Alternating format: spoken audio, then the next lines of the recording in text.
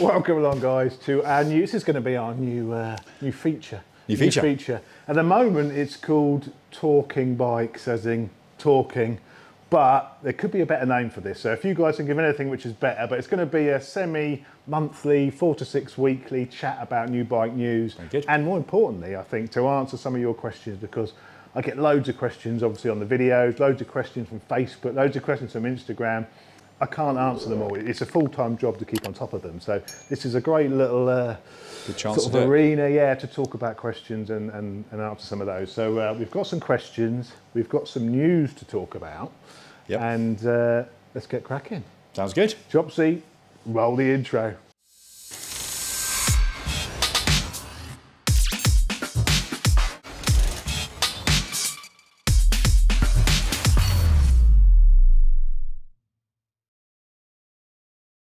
So first of all, I think we need a quick little drinkies. Because, quick drink. Nothing. Cheers, buddy. Cheers. I'm on the margaritas. Cocktails. Very debonair. I've got the fluorescent sign up there. I should have changed it to cocktails and dreams. Not lamb chops rides. Still blinking. We could set the LEDs on full flash mode, full disco mode. So it's nice to be here in the garage. Look at it. Well, mate. it's not even a garage, is it? Really, it's a studio. It's a proper studio. Mrs. Chop saw it today and she's like, well, if you just get a bed in here and you can move in. It is amazing. Honestly, I've not been back since it was like Christmas, January time, wasn't it? Yeah. And it was good then. It really does look. It's so nice. I can't believe how well it's come out. Yeah. Sorry about the coat though, because it's not that warm. Well, I've had the heating on all afternoon. But it's a little he's cold. Still got his coat. He's got the cravat. No cravat. I should have worn a cravat. Yeah, I said I would, didn't I?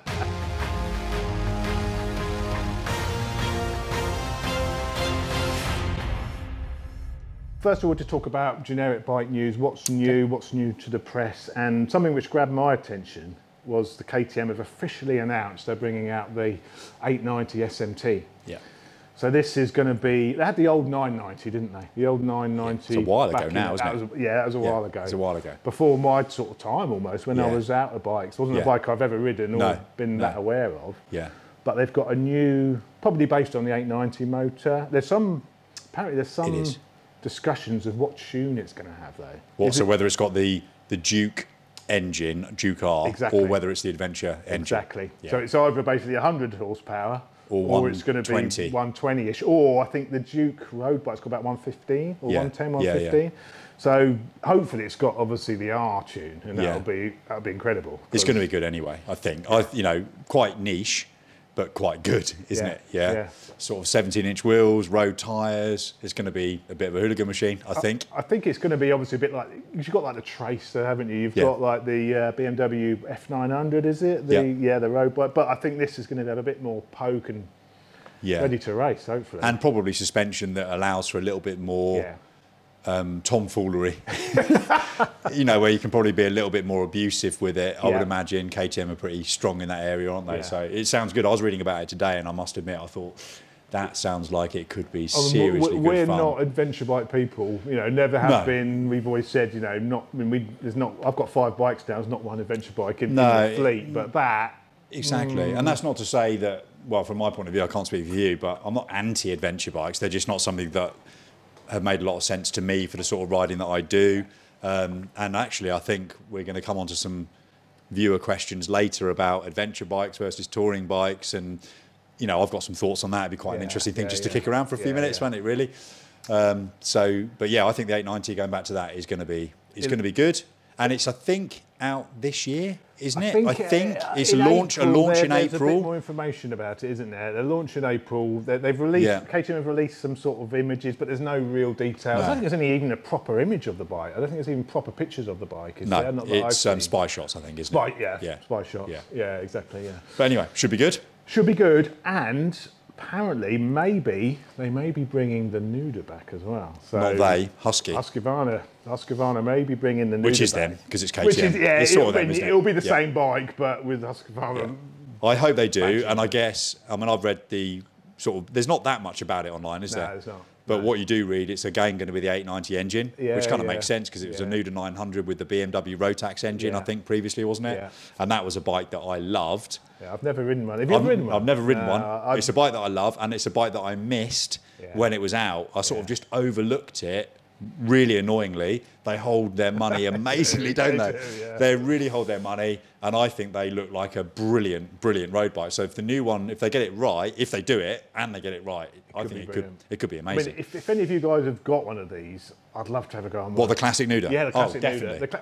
It'd be a great comparison, wouldn't it? The classic Nuda versus the new one, if it comes out. Can you Yeah, imagine? yeah, It'd be yeah. amazing, yeah. So if anyone's got one, maybe let us know in the comments, because I'd love to have a spin on it. Because again, that's one of the bikes you see and you think, oh, that just looks right. It seems it's got the right power, the right weight.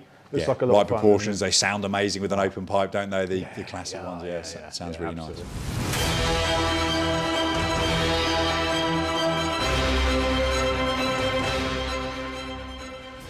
So what's next then, John? So we're going to talk about some of your loyal viewers? I put out a post on Instagram and Facebook yesterday, I think it was, asking for people to supply some questions to us. So you've teed everyone up on Instagram that this is happening. Got them going. Yeah. And we've got 3 pages worth of questions. 3 pages of questions. We're not going to be able to do them all, but we can have a go. Gone through and and you've selected some. Okay, fine.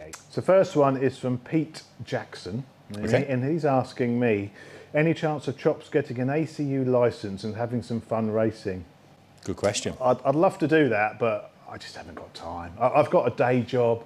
I'm doing this YouTube thing with one video a week. To go, it's such a commitment. It is. To go racing, and the monetary commitment, the time commitment more than anything. I'm too old as well. It's a massive thing. Yeah. You know, you've got a race meeting a month. Yeah. If you well, actually, just before Greg is actually your son Alex. Is going racing this season, isn't he? He is, yeah. So you are going into this. Yeah. He's got his ACU end of last year, was it? He did it? Yeah, I'm team manager / team disaster / team mechanic / T-boy gopher. General dog's body. General dog's body.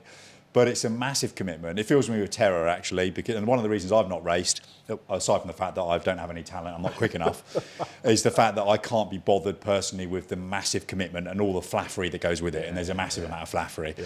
And so Alex is doing it. And so now you've got the flaffery without the fun of actually I've got none of the fun, all of the drawbacks, exactly. But, you know, you've got a weekend, basically a weekend meeting, a race meeting a month. Yeah.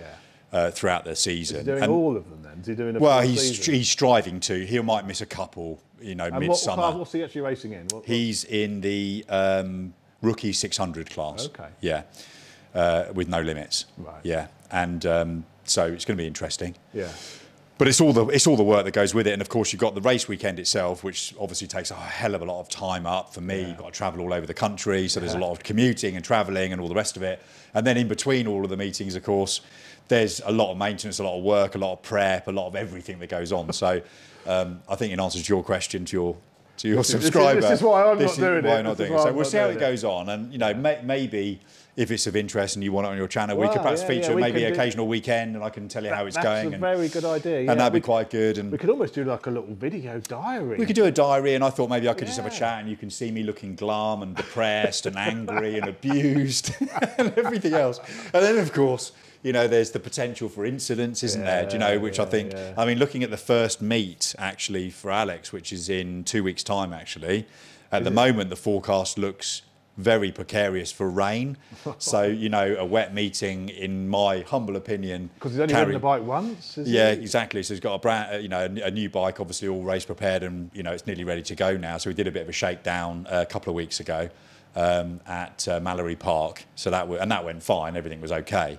But yeah, I think a wet race for the first race is going to be pretty grim, if that happens. As a parent sort of thing, it's... I mean, I know people go through it all the time, don't they? But yeah, exactly. It's tough though, isn't it? It's tough as a parent. It's tough. It'll be fine. But anyway, so there you go. So that's why you're not doing it. I'm not doing it.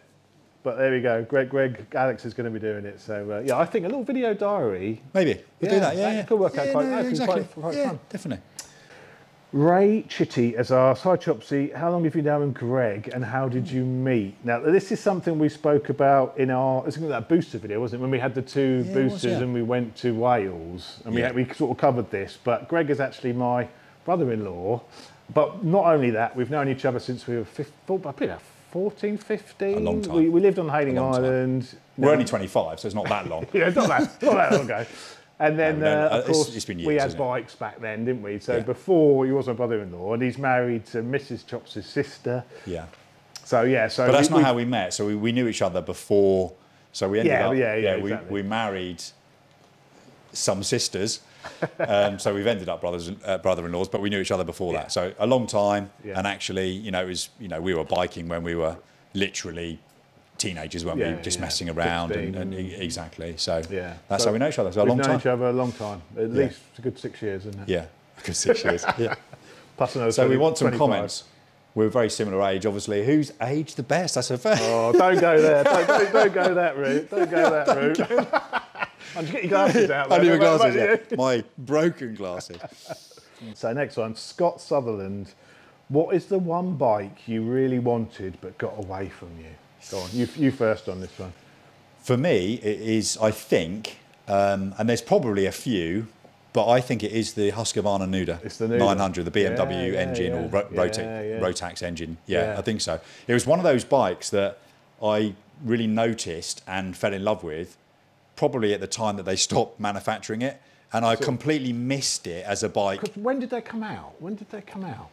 I honestly can't remember. No. I'm going to say it was between 2000 and 2010, I would have said. So probably about late 2008, something like that. But you'll get loads of comments, I'm sure, saying that's wrong. I don't recall, but it was at least 10, 12 years ago. I missed it, and then sort of kicked myself for missing it, because it looks like a really, really fast, amazingly fun road bike that would definitely appeal to me. And you know, well, it's supermoto. It's supermoto-y, but a bit faster. It just looks like a really, really good bike to own. And you know, anyone that's owned them, they all seem to absolutely love them for good reason, I'm sure. And so that would be my choice. What about you? Bike that got away. Bike that got away. Well, unlike you, you've always had bikes, haven't you? Since we were 16, you've had bikes. I had a sort of 10-year period where I didn't have bikes. Yeah. And I remember when you got the original R1, the 98 R1, in the blue, I think it was blue, the blue, I've actually got some video. I had an old video camera, and I've still got some video. We went out with the car with the video camera review on the blue R1, and I do like that. That was original the bike. R1. Yeah. And I know I've just bought the GSX, the ZXR, sorry. But that I would quite fancy the original R1 as well. But again, they're going up in money, aren't they, now? The R1. So it wasn't a man, the original R1, and it was the original. It moved the game on, didn't it? At the time it did. And you had the blade, didn't you? I had the blade immediately before it, and so I had the 900 blade. And then was that a 96, 97? Because 98 the R1 came out. Yeah, so it must have been 96, 97. I had the fire blade, which was a good bike. You had the one like I had with the orange. Bronzy colour. Yeah, and the fire blade was good. But the R1 was just, you know, the R1 was to the blade what the blade was to everything else when the blade was first launched, wasn't it? It was a game changer again. Yeah. And the original R1 was amazing. Yeah. It was pretty flighty. Was it feisty, was it? No, it was flighty. I mean, you know, it was sort of a bit wheelie-ish off the power, but it was amazing. But I loved it. Yeah, and I did quite a lot of miles on the R1 that I had. And in fact, the only reason I sold it, when I did sell it, was because Sam and I moved to the States. Yeah, and I basically cleared the decks, and I sold it back in 2000, just before I moved to America. So I moved to America with work, and I just sort of cleared the decks. You know, I didn't want to keep a bike. Someone would have to store it, and you know, be a pain. So that was the only reason I got rid of it. That's the one for me. Yeah, I think it just looks right, that bike. Yeah. I think the proportions of it, the styling of it. Yeah, I think even today it looks nice, good. I mean, it amazes me how dated it looks now. But it's still. I think it does look dated. But I think it looks. But it looks good, but a bit dated. But in the day when it was first launched, I was just like, particularly in the blue, I was like, oh my god, that looks unbelievably amazing. I've got to have one of those bikes. Lee Thompson says about fuel: E5 or E10 or supermarket or BP Shell, etc. Okay. Well, apparently, I think it's the Shell Optim. Is it Shell Optimax? Or is it something like Shell V-Power? The V-Power? No, it's V-Power. It's Shell V-Power. That doesn't have any of the ethanol in it at all. Right. So the V-Power is not even though it says E5 on the pump. It's not it's not even E5. It's not even E5. It's better than E5. It's better than E5. It's got nothing in it at all. Right. Apparently, so I've heard. I mean, we both. Where have you heard that? I can't remember where I heard that now. Okay. But it's in the back of my mind somewhere. Yeah. But I'm sure that's the case. It doesn't have any ethanol in it at all. So ideally. Because I think, E5, definitely E5. Yeah. All my bikes, when I'm out, I run E5. Oh, definitely. Unless you can't get it. You know, if you go somewhere that hasn't got it and you need to fill up, you've got to fill up. Definitely, yeah. I'm definitely E5. But up until this point, though, we haven't been snobs around not going to supermarkets, have we? No, we're still going to supermarkets. I'll go to a supermarket. The weird thing, actually, is in the last few months, and obviously this is March 2023, Yeah.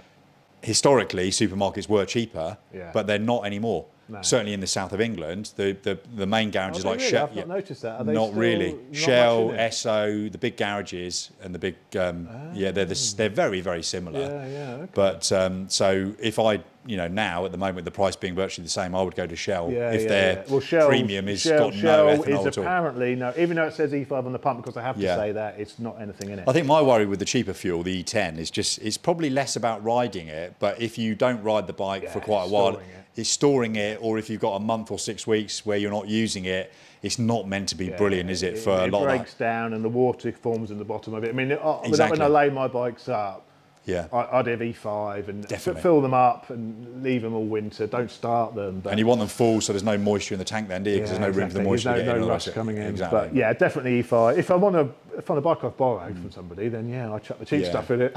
It's But if I'm weird getting a that bike- E10 came in like it did. It seemed to be a little bit under the radar, didn't it? I think Well, that was they a want about going E50. Was It's it a gonna Boris be- Johnson special? Probably. Not that I want to go into politics, not interested in politics at all. But But I think it's going to be 20 coming in all. Really? That's down the line. Yeah, it's Blimey. all coming in it. They'll be putting water in your tank, basically, and I'll just Yeah. fill it up from the tap.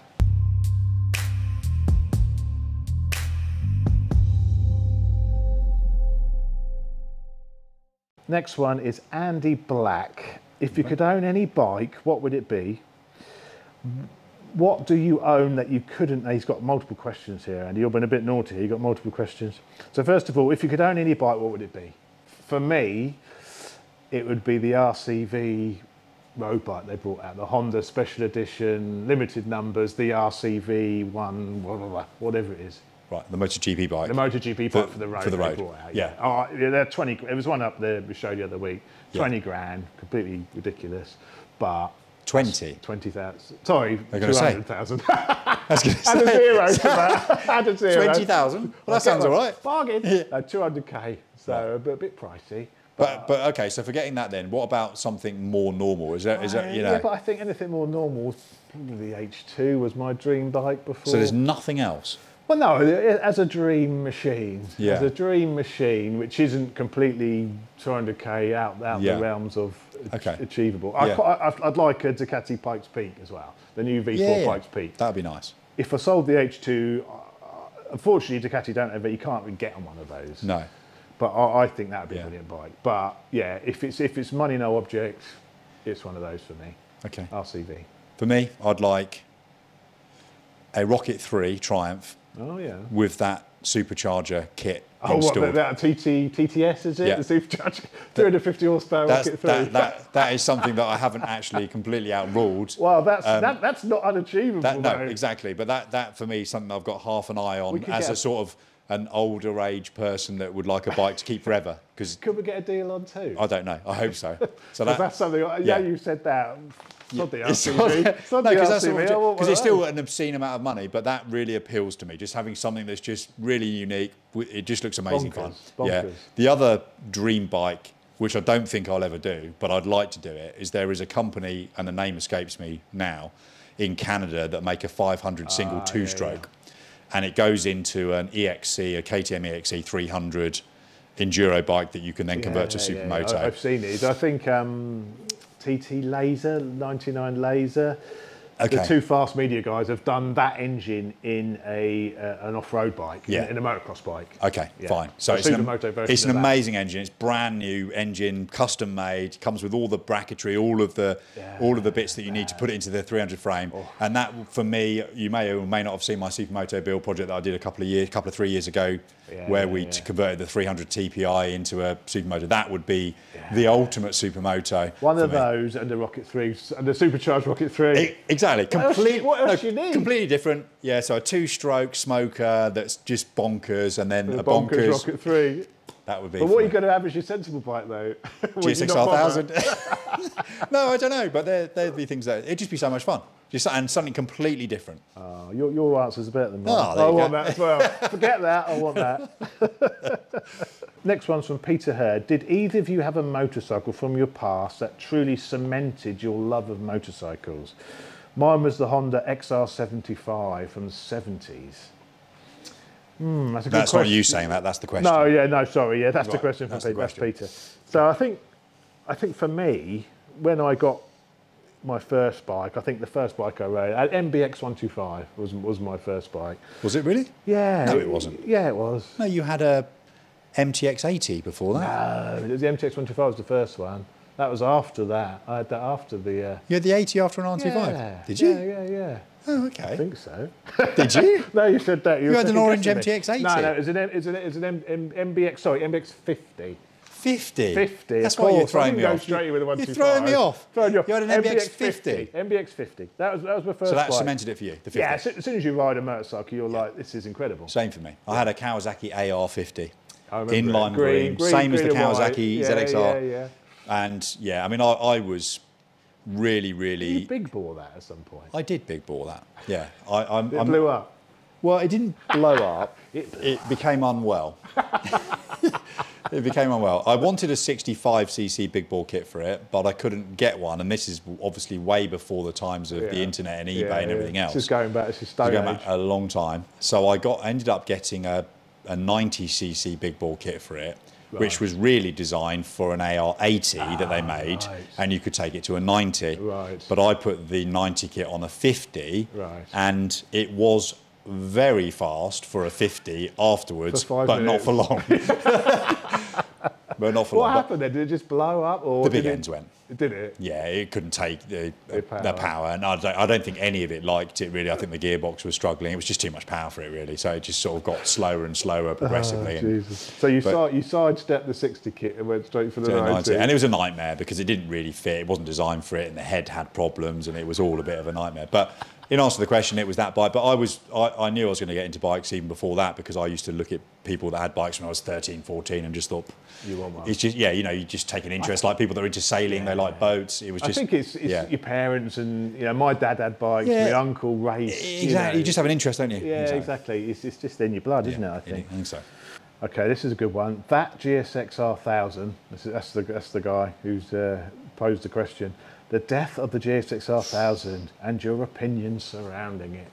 So we've both owned GSX-Rs, don't we? I've got the K8. I've had 2017, the original one, the original new one, 2017 model, which I did a lot of mods to. You've obviously got the last of the GSX-R 1000. I mean, it is. I mean, I couldn't believe it when when we had the chat on one of those videos talking about, or for this year, I bet they changed the dash to the new TFT. I thought it would be, the GSX 1000 TFT dash. I thought they'd update it, and it might be the same bike, generally speaking, but then they announced it's gone. So it's gone from the UK market anyway. So the question is, what's our opinion on it? So I'm disappointed, actually, really disappointed. I think it's a bit of a strange decision, really. Well, I'm hoping it will be back. In a couple of years' time, there'll be Euro 6 version or whatever it's going to be then. Do you think that's likely? I don't. Yeah, I can't see it being gone for good. Really? I think it'll be back. Do you? I think they're probably working on something now. Yeah. But they gave up MotoGP and they stopped the 1000. Do you not think it's all part of... You think they're completely unlinked? I think they'll come around and there'll be something... Yeah, maybe. The thought of it completely gone, that's almost uncthinkable. It is. But in answer to the question, I'm obviously disappointed. However, selfishly, I feel quite smug. You got one of the last ones? Yeah, because I didn't buy it knowing that it would be one of the last ones. I bought it in 2021, so it was about September, October 2021 that I bought it. And, I've got the anniversary version, it's the R version, and that was at a time when you could still get the non-R version. Yeah. And it's an amazing bike. Yeah. It's such a good road bike. Now all of a sudden, there's loads of interest in them. There's loads of interest, exactly. And actually, I got mine serviced a week or so ago at a Suzuki main dealer, and they were all sort of plucking around it, saying, "Oh, what a great decision to buy it. The values are only going to go up." They're getting loads of interest as well. It's weird, isn't it? Like, once something goes, everyone wants one. Which I'm the same, really. Buying it in the first place, it wouldn't still be here. So so relieved I got one. Yeah. Quite depressed that it's gone. If it's not coming back, I'm absolutely gutted. In the back of my mind, I'm thinking a couple of years' time there'll be a new version. That's what I'm thinking. But if it's gone for good, then that's really bad. This is from Ultra Vinyl UK. How about, what sort of psychopath puts more than a couple of drops of milk in their tea? I agree. Well, what's wrong with milky tea? Milky tea, beautiful. As long as you're not using that full... No, you're weird though. I put full fat milk in tea, and you said that it's too creamy, so I use skimmed milk but put cream on top. That's what you said. Full fat just doesn't go into It It's got to be semi-skimmed. No, full fat milk, which isn't that fatty. No, you must have put double cream in. No. You must have put double cream in. We'll leave it there. We'll leave it there. It's got to be milky, but it's got to be semi-skimmed. It's got to be semi-skimmed. Okay, this is a good one from John Patrick GP. Rocket 3R or new Ducati V4 Diavel? I can't call it. I mean, I would have said Rocket 3. I love the Rocket. We've already spoken about the Rocket 3 against the V-twin. It's Rocket 3, isn't it? Out of those two. Yeah. But the new V4 Diavel. I mean, Christ. We haven't tried it. It looks intriguing. I can't wait to try it. You love that engine in the Multistrada, don't you? Yeah, so, and lots of people love it. And all of the sort of reviews, which are the people went out to Dubai to ride it. I mean, they're like, it's almost, is it a super naked? Is it a cruiser? Yeah, I saw that. It looks unbelievable. That closed road where it just literally switchbacks, wasn't it? I know, it looks amazing. So I think too early to call. I think the new Ducati V4 that could be our cruise. Did the TTS do a supercharger conversion? I don't think you'll need it, to be fair, but it looks amazing. So we'll reserve judgment. We're going to do the comparison. I've actually booked the Rocket 3 in. That's in the calendar. Ducati, when they've got the Diavel, I think they've got one now, actually. Yeah, okay. So I'll contact them, and we're going to do a comparison between the Rocket 3 and the Diavel. Yeah. And we'll let you know what we think is the best out of the two. But the Rocket 3 is a bike absolutely love. I can see myself definitely owning one of those at some point. I agree. So it could be the Diavel, could be the... It's going to be a really good... Whether they're supposed to be, I mean, I know that everyone privately compares the two as the direct comparison. Whether the manufacturers view life like that, I've no idea. Well, it's a performance cruiser, isn't it? Yeah, it is, It's those two. There's only two real performance cruisers. But looking at the recent launch videos, the Diavel looks like it's going to handle better than the Rocket. It's a lot lighter. A lot lighter. It looks 60, 70 kilos lighter. And they're both similar price, obviously hugely expensive, but interesting. We'll let you know. I can't wait. I can't wait either. Stay tuned. We will be doing a full comparison next month. I think so. I think it's April. Yeah, it might be May, but it's coming. It's coming. Shited 9. Shited 9. Shited 9. Do you think there is a compromise between adventure bikes and tourers? Do you think that one is more versatile than the other? Do you think there is a point where bikes get loaded up with so much touring equipment that they become a hazard? This is a little bit controversial with the old adventure bike subject, isn't it? I mean, for me, an adventure bike is a bike you use on the road, do a lot of miles, but you can also go off-road on it. Yeah. Gravel lanes, whatever, but soft off-road. Now, I don't think anyone would disagree with that. No. Whether they do it or not, I don't know. But that's the point, isn't it? That's the point, yeah. Whereas a touring bike is obviously not designed for off-road, 17-inch front wheels, road-based suspension. It's for going on the tarmac. Yeah. So what's the question? Do you think that the adventure bikes have become a bit compromised over a touring bike? Yeah, is that really exactly. the question? And are they dangerous because they've got too much tech? I don't think they're dangerous because they've got just all loaded out of all the panniers. Well, I think they become a bit heavy. But you're careful. But you're careful. I don't think it becomes hazardous. No. And I think some of the systems that they've now got with the anti-blind spot and a lot of the electronics, adaptive cruise, I guess that makes it safer in a way, doesn't it? Not more dangerous. So I don't think it's a danger thing. But do I think they're people buying adventure bikes when they really should be buying touring bikes? I think there's a risk that they do that. And one of the things about adventure bikes that I am not particularly fond of on the road, if you're doing big miles, is the centre of gravity is somewhat higher than a touring bike, which to me means that you're making a fairly big compromise.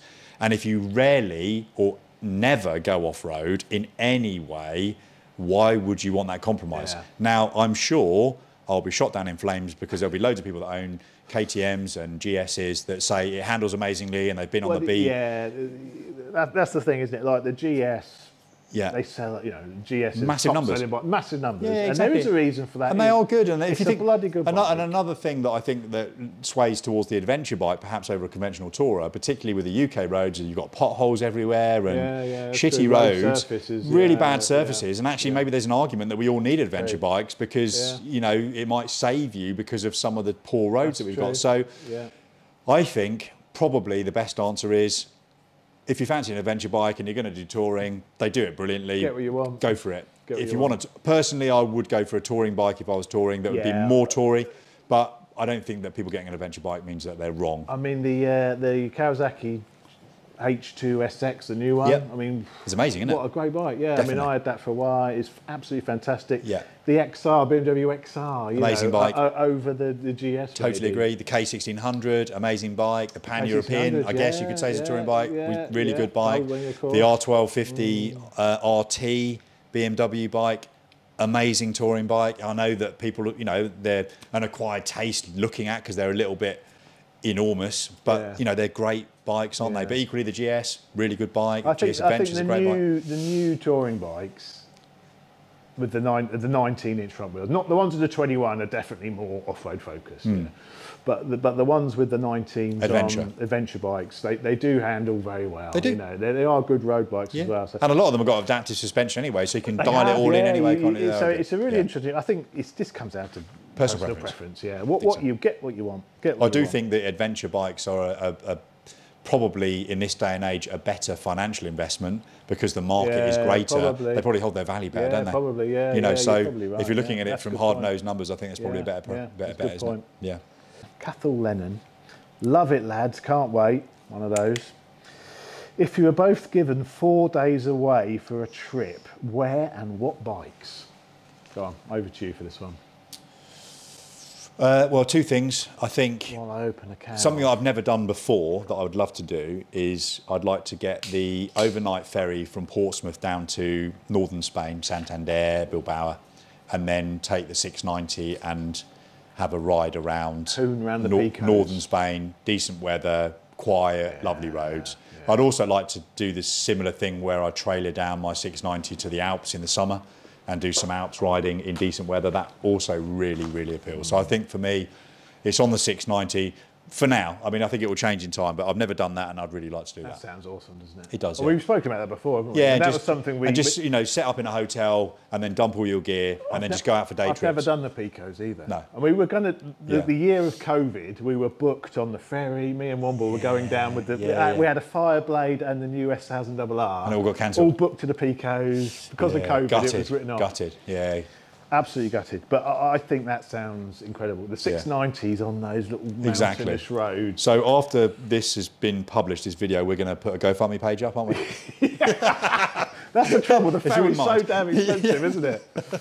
But yeah, that would be... So I think for me as well. I'd really? All of us. Well, now Alex has got Supermoto, you've got the 690, Womble's got the 701, I've got all four of us. It'd be amazing. Can you imagine? On a Hoonage holiday on the 690s around the mountain roads. It'd be amazing. It'd be so good. It'd be so good. Yeah, that's for me as well. Sign me up. Where do I sign? Exactly.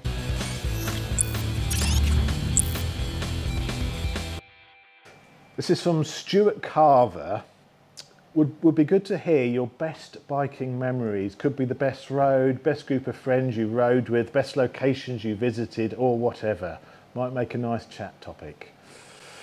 Best biking memory. I think for me, my best biking memories, and probably some of my worst biking memories as well, was the trip me and Womble did round Spain. Yeah, looked good. We did.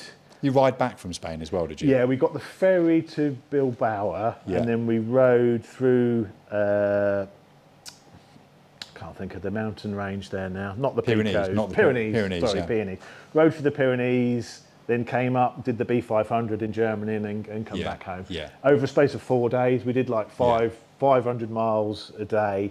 I remember we were riding all day through the Picos. By 5 o'clock at night, we pulled up, looked at the map, and we had 300 miles to go to. We were at the hotel we'd booked. So it was 5 o'clock in the evening. We'd be riding on these through the Pyrenees all day long. Stop, look at the, and it's 300 miles until your hotel. 300? Another 300 Are you sure? miles. It was something like that, 250. It's in that we did it as a video series of this. That's like a hell of a way. That's hours and hours. Well, and hours. it was like 5 hours. We got there at 1 o'clock in the morning to the hotel. I bet you were in agony, weren't you? We were in that. Well, my ass was. I was in agony. I was on the Super Duke. One was on his Tuono, but that, you know, even though there was some real hardship on that trip. Yeah. It sort of added to the experience. When you look back at it, it was just... I was chatting to Womble about it the other day, and it was an incredible trip, that was. So for that's it for me. What about you? Well, for me, it's difficult to answer. There's so many, you know, I've been riding for so many years. I think I've done a few rides up to the Isle of Man TT, and I think they're probably up there with the greatest. Yeah, just the whole thing, just packing up all the gear, riding up to Haitian, getting a ferry across, bunch of friends. you know, it's really good fun. Yeah. You're doing it this year. You're doing it again, this year. Well, you may do a little video diary. I might do a video diary, I think, TT, yeah, exactly. It's just a really good trip. You know, forget the TT and the races, which of course are amazing, but just the whole thing's just a great experience. And if you get the weather right, which you can do, you know, start to finish, it's really good fun. Yeah. There we go. Yeah. Thanks, Stuart. Great question. So next one, this is the last question, actually. Whether we're going to get all these, we've been chatting a while, haven't we? We've got a takeaway coming in. Exactly. We've got to get moving. This is from Derek Soul. After all the screaming going on with you and Greg on the pillion ride, this is on the K69 anniversary in the Gold Week. Oh my God. Do you admire people who put their trust in a rider to enjoy the journey? I do. Gillian the Pillion has a full licence of her own and an enduro bike, but still loves to ride as a passenger regularly. Cheers. With love. Love the channel. So yeah, that's... well, you didn't go on the back of me, did you? You basically stitched me up and said, you've got to try and see what they're like from a pillion perspective. You didn't go on the back at all. So in answer, massive admiration for people that do it. I find it really quite, I mean, particularly if you're a rider yourself and then you're still happy to go, I didn't like it. Yeah, not that you did anything, well, you did take, you did take the mick a little bit at one point, which was a little bit frightening, but I didn't like it at all. I went on the pillion with Steve Plater. I think of course you did, when the radiator broke on your bike, wasn't it? It was on the S1000 single R, S1000R launch. Was it? Okay, yeah, there's a hole in the radiator. We had to get to the next camera point. There's no other spare bikes at the time, so I had to go on the back of Steve Plater. And I actually really enjoyed it. Did you? Yeah, I thought, because as you go, it was a bit of a twisty section, and you're sort of leaning, and it's actually quite a lot of enjoyment on the back, like leaning with the bike. You know, I actually thought it was really good. I mean, that's Steve Plater riding, though, not well, Steve me. Plater riding. Well, no, it wasn't that. In fact, I trust you completely. I think what was worrying me more is I know how much the handling of a bike is upset by a pillion. Yeah. When I'm riding and I've got a pillion, which I don't have very often these days. And so I think that was in the back of my mind, knowing that the handling's shot and you were pushing on a little bit and there's not a lot of weight over the front. I just felt petrified, to be honest. It's a massive I know, I don't care. You know what I mean? It's glued to the road. I don't care. And it was freezing as well, which didn't help. It was so I was worried about the fact the conditions weren't great, so that wasn't helping. It was a straight bit. But in answer, I have massive admiration. If you go pillion, it's a control thing. It is a control thing. If you go pillion regularly, all hats and all credit to you, because I don't think I could do it. I was surprised how enjoyable it was on the back. Really? Yeah, I was like, because you have to lean with the bike. Oh, of course. You know when you've got a pillion, you just sit up and they fight you, don't they? Fight it, exactly. But if you lean with the bike, it was actually... So I think what we should do then, just to prove that John's not bullshitting, is in the summer we're going to get a suitable bike and I'm going to take you out. Rocket 3 or the Diablo. And you are going pillion. And then we're going to do a video immediately after we stop, and you can tell your audience whether you enjoyed it or not. And I'll do all I can to make sure you don't enjoy it. Oh, that's a great idea. We'll do that, Derek, and then we'll see. Then we'll see. Yeah. Brilliant.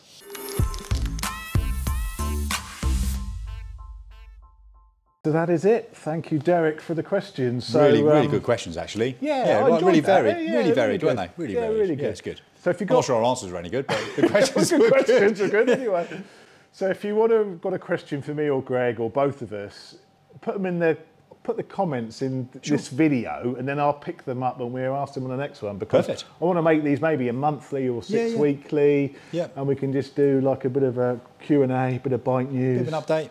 Bit of an update. Yeah, we can talk. I've got racing with Alex. There's, the bikes will be back on the road soon. I've done a lot of work getting mine ready. You're going to get yours ready. I've got 5 We're nearly there now, sort of middle of March-ish, almost kind of. It's not going to be much longer. Not too much longer, and we'll be back. And maybe we'll do a few antics on a Wednesday evening and a bit of an update on that. We've all got Supermoto fun. Yeah, exactly. Or maybe even some of the bikes that you get delivered. We can get those out on a Wednesday, can't we? And we've actually got next month. We've got a big mega test with the Japanese Super Naked. That's going to be good. We've got my first Yamaha.